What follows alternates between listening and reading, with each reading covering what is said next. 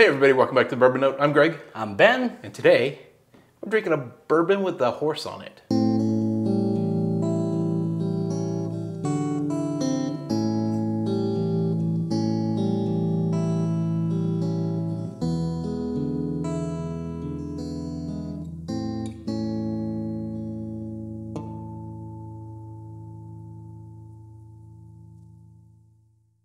All right, Ben. It's not Bland's, but bring it on in. But there is a horse involved. It is, bam, Chestnut Farms Bottled in Bond.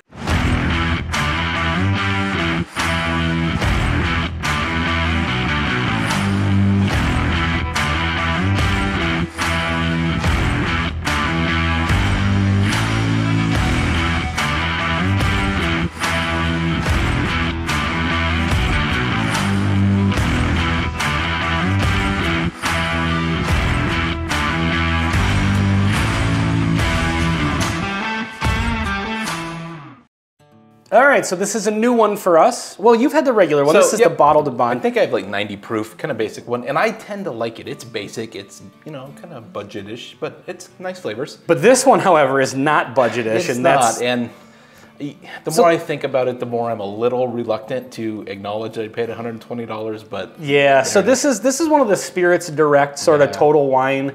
I think they really like to push this one. You can usually get a sample of it, which is good. Sure. But it says from Barton 1792 Master Distillers, but then it also says Frankfort, Kentucky, and there's... Yeah, so I'm not really sure who's making this. What am I doing here? I think it's actually from Barton.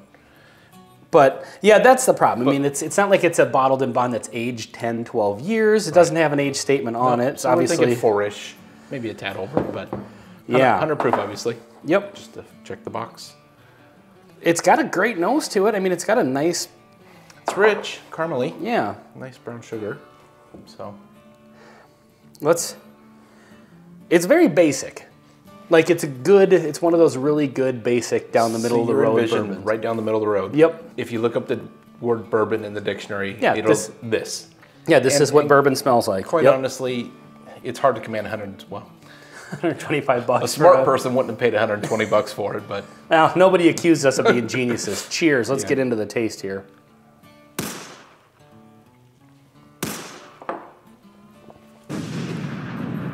It's good. It's real good. It's sweetness forward. Yes, very. It's really, really good. Well, I'm getting a little complexity on the finish. Mm-hmm. It's not the worst thing ever. Mm-hmm. It's nice and sweet. It has a bit of an oakiness to it on the finish. Kind of dries out a little bit. It is thin and watery, but even though the proof is there. But, so strike the $125 price point, because obviously right off the bat, before 120. 120. Only an idiot would pay 125. Yeah, no kidding. What kind of moron? Exactly. So, taking that off of the table for just a second and just talking about the flavor of the juice in the bottle. Fresh squeezed. It's good. It's very good, I do like this, actually. We've always said about the very old Bartons that they're a nice kind of down the middle, run-of-the-mill, good definition of what bourbon tastes like. Absolutely. Kind of basic, but nice. I'm getting that from this, and maybe I'm, power suggestion just because it says the 1792 Barton Distillers on the front, but it's nice. It's a perfectly nice bourbon.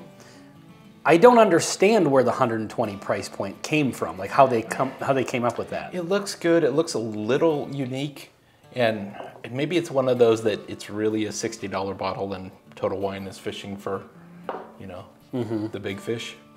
This actually does come across as fairly well aged. It does. I'm getting definitely some age and some oak on it. It's getting a little bit more complex and interesting. Like, it's not... I was thinking of just doing this versus the 1792, the yellow one, the regular Bottled in Bond. Yeah. We have it. I was thinking of doing a flight with that, because this does drink a little bit higher end than that. Do you want to bring it in? You know I have to do this. I know. All right, let's get into it here. Okay.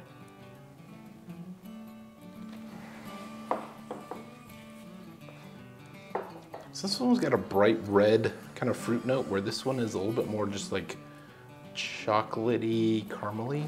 There's an interesting brightness on this one though too, on the 1792 bottled and bond. All right, so let me try it.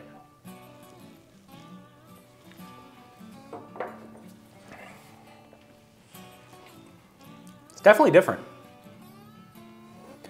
This one has a little more of a texture to it, I feel. Yeah. I know I said watery the first time. Yeah. But this is, in truth, the first bourbon I've had today. You're finding as you're drinking multiple sips, it gets a little more... Like, my first thought was kind of entry-level-ish. I mean, it's a 4-year bottle and bond. But it could be older than that. I'm getting a little bit more quality and nuance out of it after having several sips. Yeah. This one, I already know I like, but...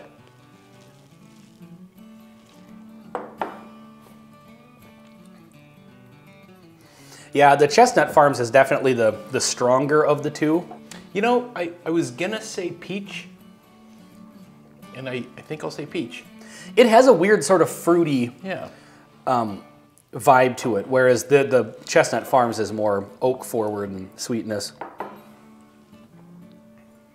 All right, those are about even. Let's get the blend here.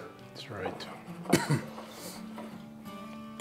So, in conclusion, on the Chestnut Farms, like comparison-wise, I do like the Chestnut Farms better than the 1782 bottled and bond. I think I do as well. It drinks as a more high quality. Mm-hmm.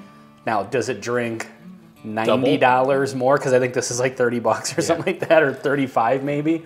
Yeah. You know, no. It doesn't. And in that price point, you've got a ton of competition that's seriously, you know. Yeah, so for the Chestnut Farms, I kind of feel like people could see it coming across as a premium bourbon, you know, because it does have some nice complexity to it, and it's very bold and rich, comes across as well aged. But I just don't think that, I mean, the 120 bucks, I don't understand that. These corporations, I don't know what they're doing. So I'm wondering if they're kind of pulling this in-house to be a luxury brand for 1792. Maybe. They do have Thomas S. More, another brand that I think that's what they're doing. Mm-hmm. And the distillery used to be called Thomas S. More a long time ago. And those are all wine finished. Those are, yeah. Yeah. So I wonder if this is like I don't know. I wish they would give some more information on what makes this a $120 bottle. Exactly. You know what I mean? Yep. Like if you're just putting out, I mean, there's a million bottled and bond bourbons on the shelf at Total Wine. Why is this one the price that it is? That's what I just don't understand about it. I totally agree. Other than that, it's really good. It is really good. I just don't think I'll be paying 120 bucks for it. Yeah, you know? I agree. So the blend is all right, but I like them each a little bit better on their own. What do you think? Well, I'm wondering, like, I'm trying to like push off of I like sweet bourbons. And this is really in my wheelhouse for like exactly what I like. Yeah. But I don't want to just go there and talk about how great it is, because I acknowledge that that's me. That's my flavor profile. Mm-hmm. And so I like this a ton. Yeah. But I think it is definitely an edge case for a lot of bourbons, because you're not getting the real char and some of the barrel spice that some other kind of well-aged type bourbons would give you. If Total Wine sold this for 50 bucks, I think I definitely would. I think so. Would recommend it for sure, but not at 120 though. Yeah, so. But they'd have to put a 10-year age statement or something on it. Something like that, yeah. So. All right, well, this has been Chestnut Farms with a little guest appearance by 1792 Bottled and Bond on the Bourbon Note. I'm Ben. I'm Greg. Until next time. See you next time.